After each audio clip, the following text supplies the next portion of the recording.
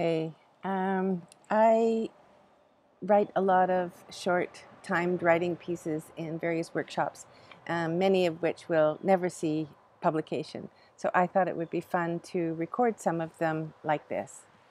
So this first one is called The Center of Gravity, or at least that was the prompt. Was it gravity that pulled so hard in his direction?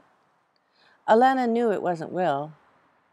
She'd decided firmly and resolutely that she was more magnificent, kinder, possibly happier when she had no lover on whom to attend.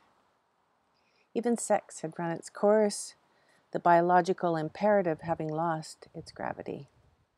So when they met, Alana and Ernst, no one was more surprised than she by the sensation that pulled at her moorings.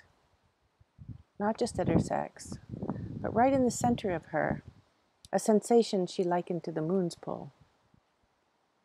Ernst was tall, slender, skinny rather, his cotton shirt like a sail around his frame.